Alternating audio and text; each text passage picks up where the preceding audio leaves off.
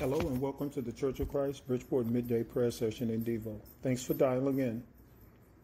It is our prayer that would help you in your midday reading and prayer time with God. Today's title will be Temptation is Not Sin. Let's explain that. And the scripture is taken from 1 Corinthians chapter 10, verse 13.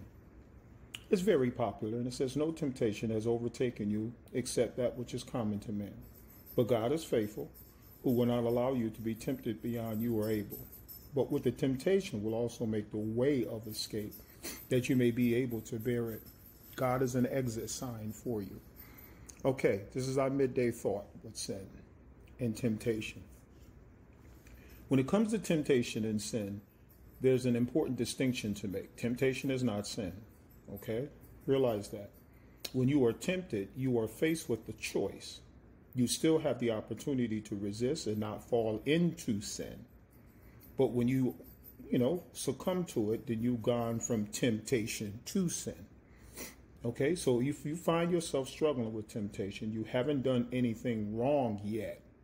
Just make sure you look to God for help. That's why the scripture says, there is no temptation that has overtaken you except that which is common to man. Everybody goes through the same thing.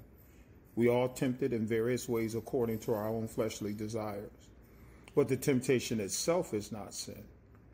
Adam and Eve didn't understand that. The trickery wasn't the sin. Succumbing to it was. That's all that was.